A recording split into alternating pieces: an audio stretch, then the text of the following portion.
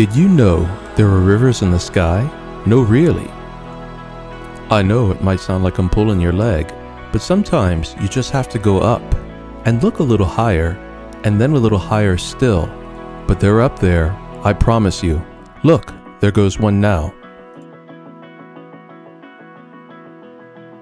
These flying rivers are actually much more important than terrestrial rivers because they are what move fresh water far inland from the coast.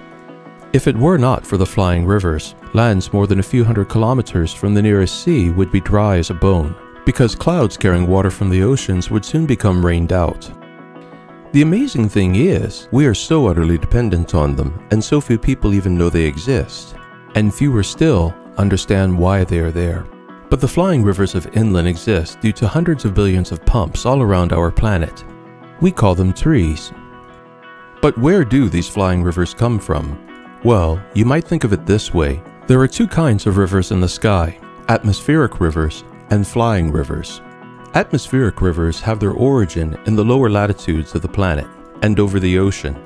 There, the strong sun heats both air and water. Warm air is very good at carrying water, and under the sun's influence, the ocean is more than happy to evaporate. This evaporation begins to fall into regular bands that can be as much as 2,000 kilometers long, 1,000 kilometers wide, and rise from sea level up to 3,000 meters.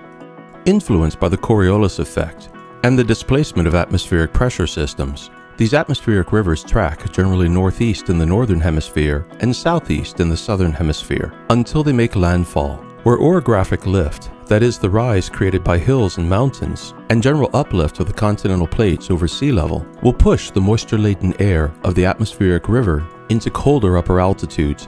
Cold air cannot hold much water vapor, and this induces precipitation, and that is why we see moister climates on the seaward side of mountain ranges and drier climates on the lee side. Atmospheric rivers account on any given day for about 90% of the movement of water vapor from the oceans to the land, even though, because they move only in narrow channels through the sky, they cover only about 10% of the Earth's surface area. But, no matter how large and water-laden an atmospheric river is, once it runs into a continental plate, it quickly drops its load of water, and within just a few hundred kilometers, the atmospheric river will have precipitated entirely into the land. Beyond that point, everything inland should be dry desert and desiccated dunes. And indeed, in some regions of the world, this is exactly the case. We can see examples in deserts such as the Sahara, the Mojave, and the Atacama. If areas far inland are to get rain at all, another mechanism must come into play. And this is where trees, in particular healthy woodlands, become all important. They resurrect the fallen waters of the atmospheric rivers and general precipitation by transpiring groundwater in the form of water vapor back into the air. And this inland atmospheric water becomes what is known as flying rivers. Let's take a closer look at them. Hang on to your hats. This is going to get bumpy. Our journey begins on the peaceful east side of the Andean Mountains. This mighty mountain range rises almost 7,000 meters and can entirely block the flow of flying rivers, atmospheric water, just on the other side. But as we begin to descend the east side of the mountain range, we encounter billowing clouds, the front of a mighty storm, and the hallmark of one of the greatest sources of flying rivers on Earth. Towering clouds create buffeting winds, near typhoon-force conditions, and if our little aircraft is not torn apart by them, will make north and east, descending from our present 5,000 meter altitude. Plans are thrown askew when a vicious crosswind nearly rams our little aircraft into a mountainside. But giving the engines full throttle and running with the wind to gain altitude saves us at the last moment, until finally we come to the edge of the storm bank and find ourselves descending at last into the mighty Amazon jungle. A vast river lies below, not the Amazon River, but a mere tributary. And descending to ground level, I marvel at all the life it sustains. Tens of thousands of species, countless organisms, and humans depend upon this mere tributary of the Amazon River. And rising far above it, we see below the rainforest itself, off to the horizon, a realm of hidden waterfalls, trees as big as skyscrapers, and species yet unknown. It is a place of unworldly beauty. Throttling straight up into a climb, a beautiful hidden waterfall lies here. And diving again, banking north, we encounter a mere tributary stream, something that back in my home country of Canada would be counted a mighty river. And even from my present altitude of 150 meters, and over the hum of the propeller, I could almost swear I hear the life down there, the songs of birds unknown, and the sweet fragrance of greenery and flowers in bloom. As the sun sets, my co-pilot and I return to the river to take in, before full dark, the grandeur of its beauty. And as I again descend to skim over the water, I am struck by the profound reality that as impressive as this river seems, the real wonder is the rainforest. For those countless billions of trees each pull water from deep in the earth up through their leaves and release it into the atmosphere, and thus combine to make the mightiest flying river of all, moving water into the sky. It falls again, bringing rain when the trees call it, and those trees then use the water and then once again send it into the sky, moving it ever more inland, so that a vast continent that should be as dry as the Andes mountain is well watered and a rainforest. These are the flying rivers, the sky water that is essential and the gift of the trees. So precipitation, whether in the form of atmospheric rivers or the ordinary evaporation of ocean water which then moves in the form of clouds, brings water to the continents. The continents rise, pushing the clouds ever higher, causing them to cool and condense into precipitation, rain. It takes yet more to create rain, but we'll come back to that. But what is important to know for the moment is that that initial push of precipitation is played out within just a few hundred kilometers of any continent's coast. Inland, the air should be dry. That it isn't is the marvelous work of trees, in particular, the work of forests. Here, we see satellite imagery of the Amazon rainforest. Notice the ripples playing over the image, like raindrops that have fallen upon the surface of a pond.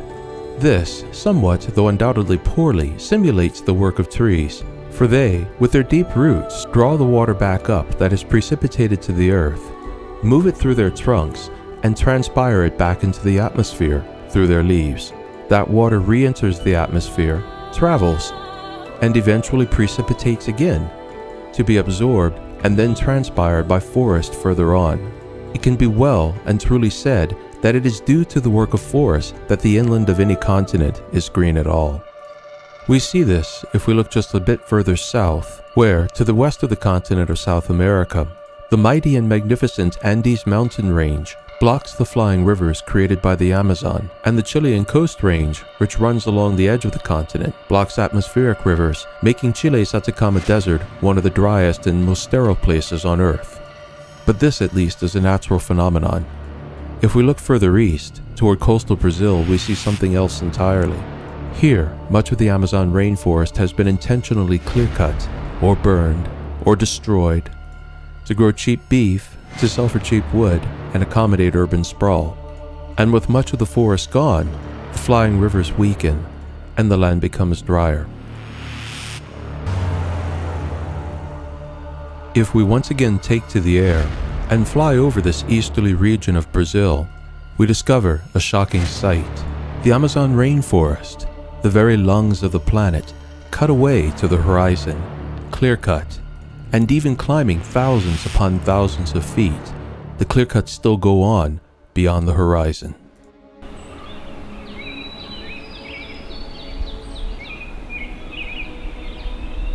But I said I was going to share with you something about how it takes something more than simply evaporated water in the atmosphere to make rain. Indeed it does, for there is a secret to rain, a secret the trees and the forest have long kept to themselves, a secret only now coming to the light of science.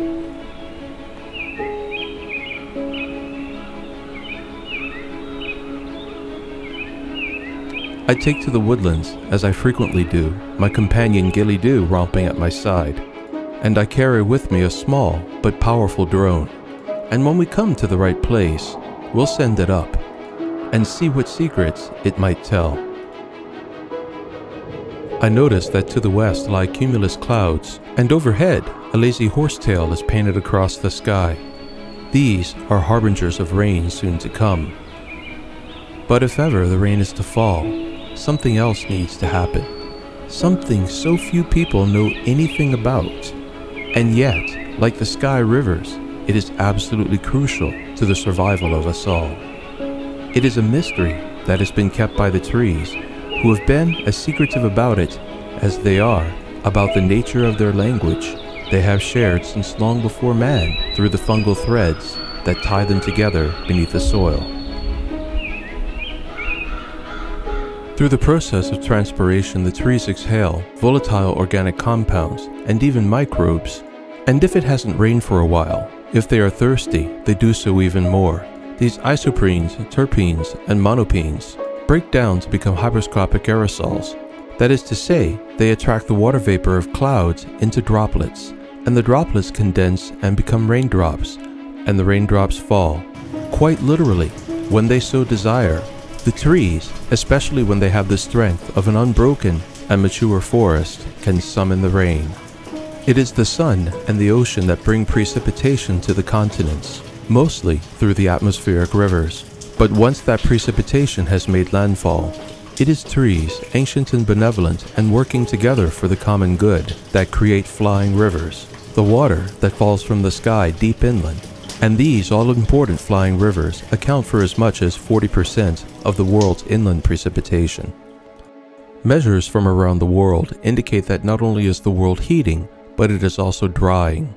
Rain is falling less and in more concentrated areas, and rivers are producing less output. And mounting evidence indicates that this global drying is strongly correlated to massive clear-cutting of forests around the world. This satellite image shows the region just outside Canada's famous Kejimkujik National Park. The pale areas indicate vast clear-cuts. I've been there. From the ground, they stretch beyond the horizon. This kind of damage to the forest ecosystem is seen all around North America, Europe, Asia, and everywhere else. But the science is becoming ever clearer. Not only do trees capture carbon, mitigating the effects of climate change, but trees with the combined strength of a healthy forest create flying rivers, and then bring the rain.